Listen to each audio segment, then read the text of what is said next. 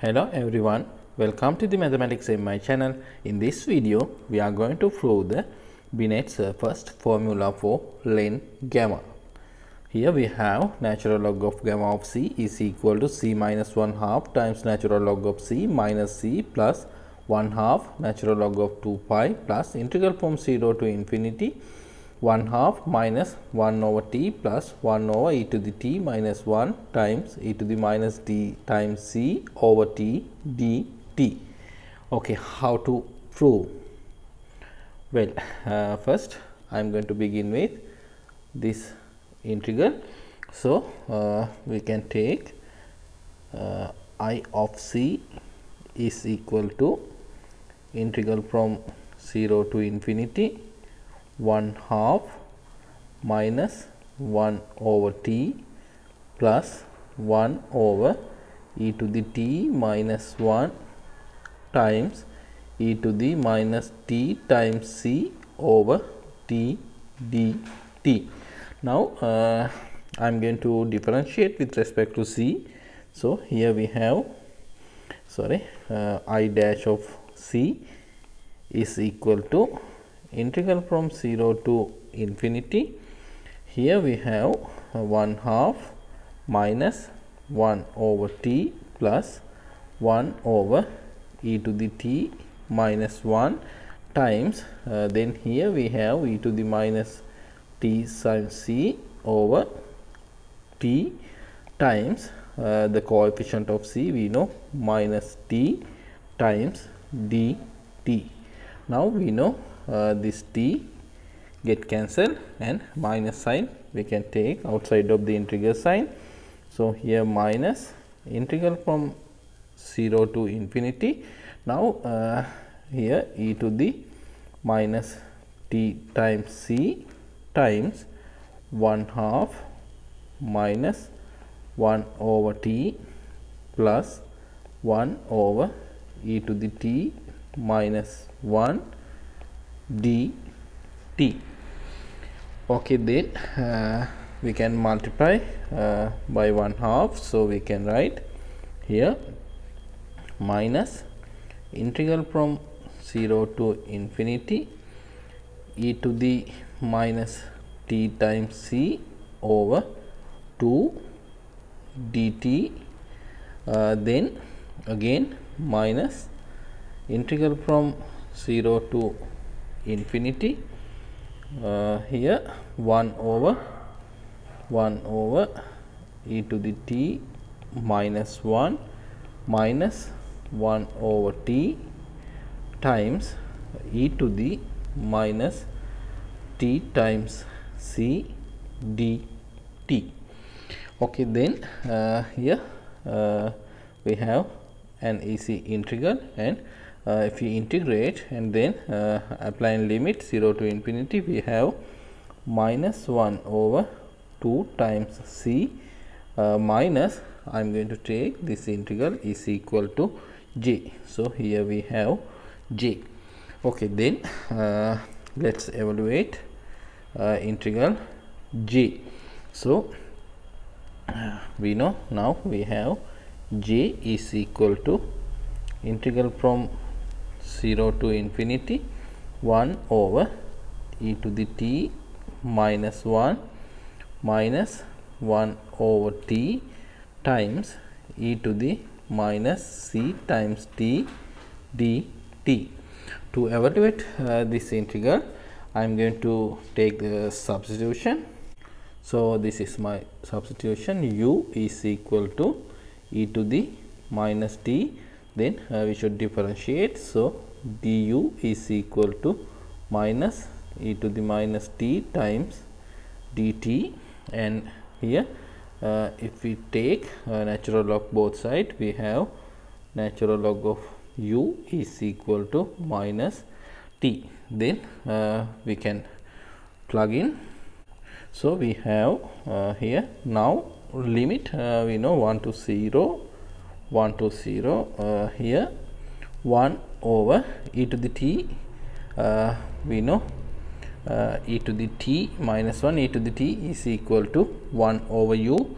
So, 1 over u minus 1 then 1 over t we know 1 over natural log of u minus sign, so plus 1 over natural log of u, then here e to the minus c times t, e to the minus t we know u, so here we have u to the c times dt, dt we know minus du over du over e to the minus t we know u.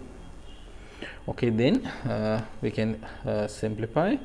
So here now we can change the lower limit and upper limit. When we change the limit, we know this minus sign get cancelled.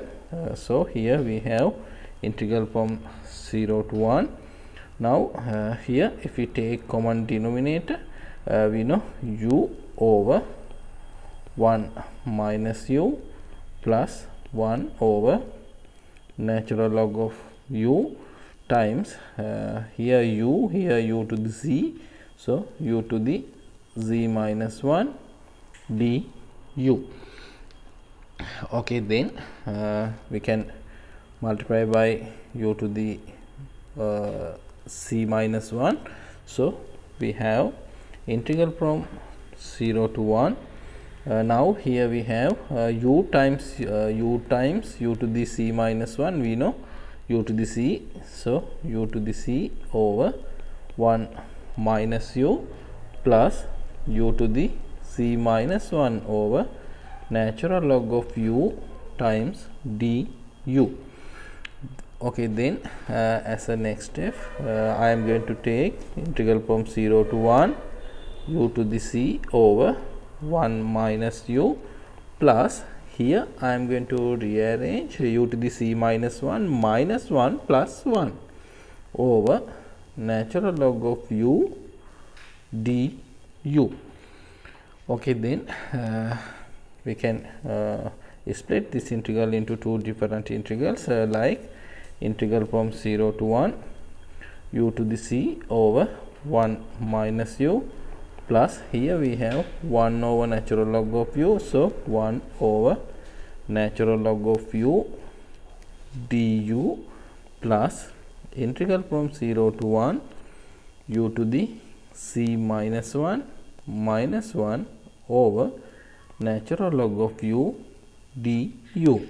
Okay, then here integral from 0 to 1 u to the c over 1 minus u plus 1 over natural log of u times du plus, now this integral, this is a very easy integral, so I skip this process. You can evaluate this integral by using 5-norm technique, differentiation under integral sign. So if we evaluate this integral, we have natural log of c. Okay, then how to evaluate this integral?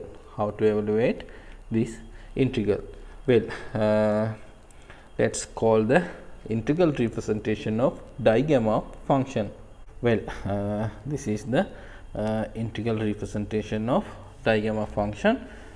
Digamma of c is equal to integral from 0 to infinity e to the minus t over t minus e to the minus c times t over 1 minus e to the minus t dt. Now I am going to use a substitution. So u is equal to e to the minus t, then we know natural log of u is equal to minus t. Also, if we differentiate, du is equal to minus e to the minus t dt. Now we can plug in here. So digamma of c is equal to now limit 1 to 0, then here we have e to the minus t, we know u, so here u, t we know, here t we know, minus natural log of u, so minus natural log of u, then again here minus e to the minus t we know u, so u to the c power over 1 minus e to the minus t we know u, and dt we know here minus du over u. Okay, then here now we can change the upper limit and lower limit. When we change the limit, this minus sign get cancelled, but here we have minus sign, here also minus sign, so we can take minus sign as a common factor. So here integral from 0 to 1, 1 over this u get cancelled, so we have 1 over natural log of u here plus here u to the c, here u, so u to the c minus 1 over 1 minus u, and here du. Okay, then here we have digamma of c. Now I am going to take digamma of c plus 1. Digamma of c plus 1 is equal to minus integral from 0 to 1 over natural log of u plus, now here we have instead of c, now c plus 1, so minus 1 get cancelled, u to the c over 1 minus u du. Okay, then we know here our integral 0 to 1 u to the c over 1 minus u plus 1 over natural log of u, same integral. So we can write now here this is j, so we can write now j is equal to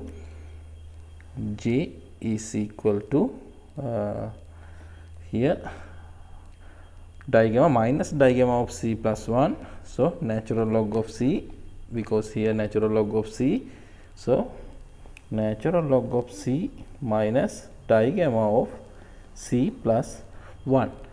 Okay, then we know our first integral I dash of c, so I dash of c is equal to minus 1 over 2 times c minus j, so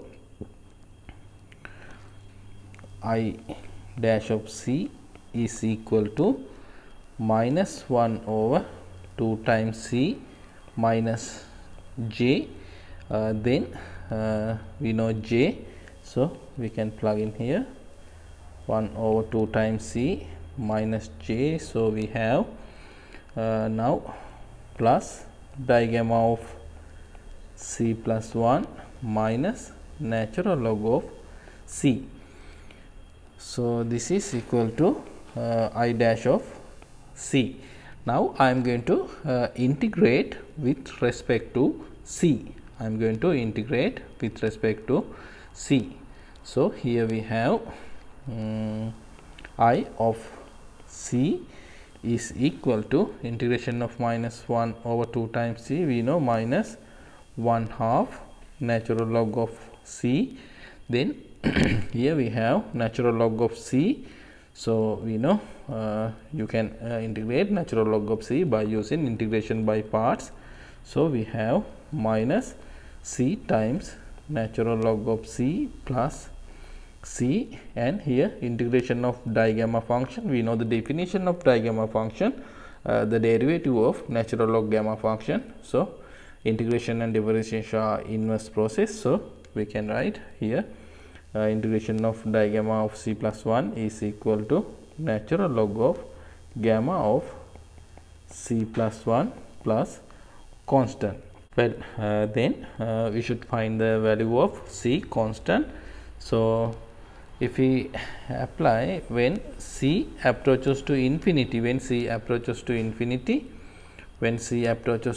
this is our integral I of c, we know I of c is equal to 0, so when c approaches to infinity, I of c approaches to 0.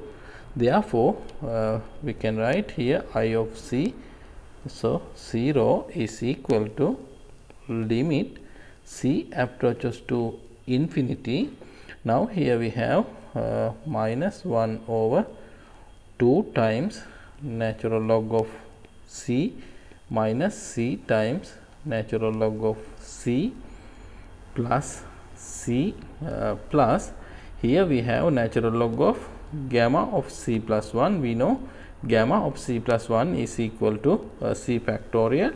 So, natural log of c factorial plus c.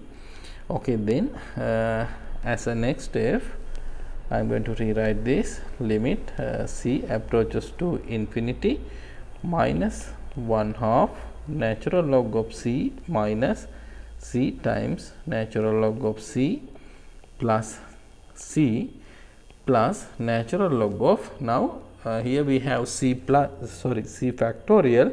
So, I am going to use Stirling approximation. So, here now we have c over e raised to the c power times the square root of 2 pi c plus c. Okay, now if we apply limit, I think you can solve it, you can find it. C is equal to minus 1 over 2 natural log of 2 times pi. Okay, now we know the value of c. So, we can write I of c is equal to minus 1/2 natural log of c minus c times natural log of c plus c plus natural log of gamma of c plus 1. Here c we know minus 1/2 natural log of 2 times pi. Okay, then we can simplify. Here I of c is equal to now we can take natural log of c as a factor, common factor.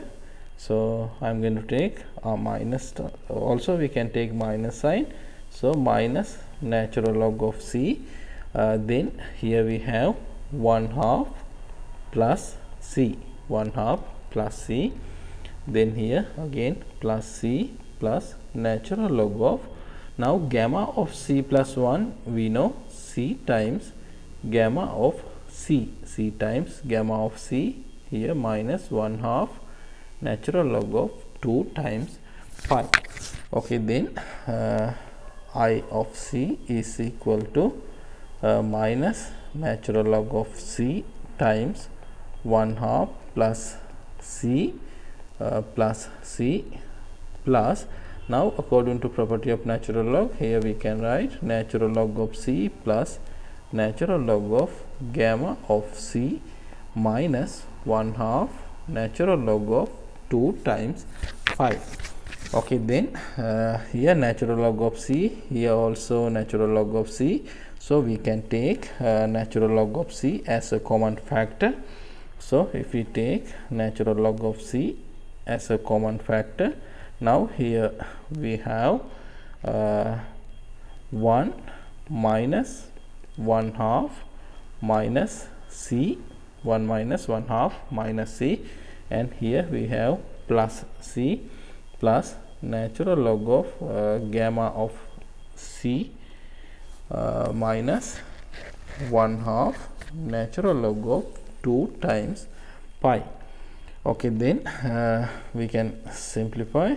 I of c is equal to, here 1 minus 1/2, we know 1/2, so 1/2 minus c, so natural log of c times 1/2 minus c plus c plus natural log of gamma of c minus 1/2 natural log of 2 times pi. Okay, then we can isolate the natural log of gamma of c. So, natural log of gamma of c is equal to here we know c minus 1/2 times natural log of c minus c, then plus 1/2 natural log of 2 times pi plus I of c. Now we know I of c, we can plug in. So here natural log of gamma of c is equal to c minus 1 half natural log of c minus c plus 1 half natural log of 2 times pi plus IC, we know integral from 0 to infinity 1 half minus 1 over t plus 1 over e to the t minus 1 times e to the minus c times t over t times dt. Okay, this is the Binet's first formula for log gamma. Okay, if you like this type of videos, please subscribe this channel. Thank you for watching.